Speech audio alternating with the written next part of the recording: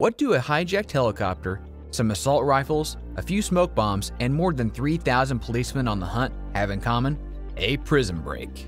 Sounds like a B-list action movie? Guess again. This is the real story of Redoine Faid, one of France's most notorious gangsters and an expert jailbreaker, who managed to escape prison not once, but twice.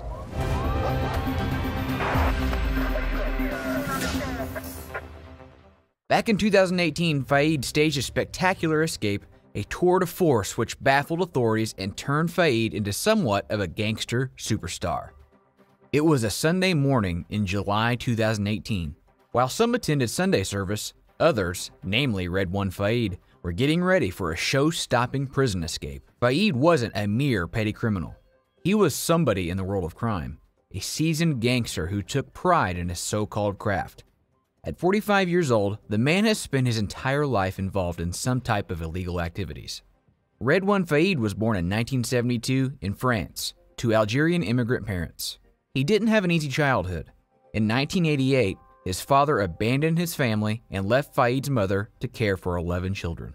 3 years later, Faid's mother died of cancer. Redoine Faid had always loved cinema, particularly gangster movies. When he was a child, awe-filled by the action-packed thrillers he would watch, Faid swore he would either become a policeman or a thief. At only 19, he was already a delinquent, and so were his brothers. They all worked together toward a life of crime. Redoine Faid's first big robbery took place in 1990, when he was still a senior in high school. After robbing a bank, he switched to hijacking and robbing armored vans. At that point, he didn't have big plans for the stolen money. Instead, he used the money to impress his friends. Faid wanted to look like he was used to leading a flamboyant life. He wanted to be one of the smooth gangsters he adored when he was a child. In the mid-90s, the man led a criminal gang responsible for everything from armed robbery to jewel theft and extortion. After spending 3 years on the run, Redoine Faid was arrested in 1998 and sentenced to 30 years in prison. He was released on parole only 10 years later. Once he was released, Faid wrote a book about his experiences, claiming he was a changed man. 2 years later, in 2011, Faid was back in prison, this time with the nickname Leprechaun, the Rider. But Faid didn't entirely agree with his new 8-year sentence. Sure, he was in fact guilty of planning an armed robbery that had claimed the life of a policewoman, but this didn't mean he had to suffer too, right? That's why, in 2013, he used explosives to blast through 5 prison doors, while also taking hostages with him.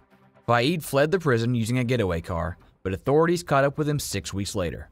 And this time around, they weren't going to let him escape. Or so they thought. On July 1st, 2018, Redoine Faid was serving his new sentence in the Sud Francilion prison in Redoine, in the Paris region. The stunt he'd pulled back in 2013 by breaking out of jail had gotten him 10 years imprisonment. 18 more years had been added to his sentence for masterminding the 2010 armed robbery in which a young policewoman was killed. This time around, nobody believed Faid had another jailbreak in him. They were wrong. Over the years, Faid had become well-liked in prison. He was always polite to his guards and fellow inmates. He always had that old-time gangster aura about him. But sometimes, the quiet ones are the most dangerous. It was an early Sunday. It was also visiting day in the Sud Francilion prison in Redoine. 45-year-old Redoine Faid walked quietly into the visitor's room. One of his brothers, Brahim, was there, waiting to have a little chat with Faid. Everything seemed normal. There was no sign of foul play. Despite this, prison officials were paying close attention to Faid. For some months, there had been several sightings of drones flying over the prison. Authorities immediately had to wonder whether there was a connection between the drones and Faid. For months, officials requested that Faid be transferred to another facility. But by the 1st of July 2018, the man was still in the same prison, which left guards fearing for their safety. Once he got in the visitor's room, Redoine Faid made himself comfortable and started talking to his brother. He knew attracting the guards' attention in any way would put a big dent in his plans. He had to appear unbothered, relaxed. In reality, he was probably more than excited, his body tingling in anticipation. He loved planning moments like this. In fact, he thought of himself as a bit of a filmmaker. Only he wasn't making up a story for the screen. He was altering real life, freezing time, and anticipating any problem that might interrupt his art form. While he talked to his brother Brahim, 3 other men were carrying out the master plan to help Faid break out of prison. Earlier that morning, Stephanie Bai, a helicopter pilot who had been hired by some tourists to give a ride over the countryside outside of Paris, found himself in a dire predicament. He found himself at the mercy of two gunmen. The gunmen ordered him to obey their instructions, otherwise, they said, Bai's family would be in great danger. To make sure the pilot would cooperate, the gunman told him there was a commando stationed just outside his home, just waiting for the signal to hurt the man's partner and his daughter. The 65-year-old pilot gulped for air. He knew he had no choice but to follow the men's orders. The helicopter took off. Shortly after, it made a quick stop in a field. A third man boarded the helicopter, but not before the gunman loaded what sounded like weapons and other equipment. Once again, the helicopter took off, heading towards Redoine. One of the gunmen told the pilot to land in a triangular courtyard near the prison's main entrance. The prison courtyard was the only area not protected by anti-aircraft netting, mostly because prisoners would use it only to enter and exit the prison. As the helicopter made its descent into the prison courtyard, guards were confused. No one was sure what was happening, not even the prison's central command. In hindsight, nobody believed anyone would be crazy enough to try to pull this kind of stunt. In hindsight, they were wrong. But then something happened. Two armed men wearing black ski masks, paramilitary combat gear, and ski goggles to protect their eyes jumped out of the helicopter and into the courtyard. The men threw smoke bombs and tear gas canisters at all the surrounding buildings. Meanwhile, the third man remained inside the helicopter, his gun pointed promptly at the pilot's head. He ordered the pilot to hover the helicopter above the courtyard. Then they waited. Meanwhile, the two other gunmen used a power saw to open the door leading into the prison building. They both had rifles and were ready to use them at any time. In a matter of minutes, one of the men entered the visitor's room. Faid followed him. Together, the two men made their way out of the prison building.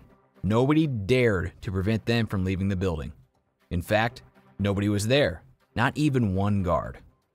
Once Faid got to the helicopter, he knew he had to do one last movie-like gesture. He turned toward the prison and saw two people, a guard and an inmate, watching him from behind a window. Smiling like one of his beloved old-time gangsters, Faid put his right hand to his temple into a mocking Air Force salute. Then, he was gone. A massive manhunt ensued, involving more than 3,000 French police officers. Redoine Faid spent 3 months on the run before he was eventually caught. He was arrested on Wednesday, October 3rd, 2018, at around 4 a.m. local time. Perhaps his sentimentality was what gave him away. French special forces found Faid in an apartment located in Cray, a city in the northern suburbs of Paris and Faid's birthplace. After he was finally caught, Redoine Faid was immediately taken to one of France's most secure prisons and placed in solitary confinement.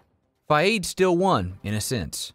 His devotion to becoming a movie-like gangster was rewarded in 2018, shortly after he was arrested.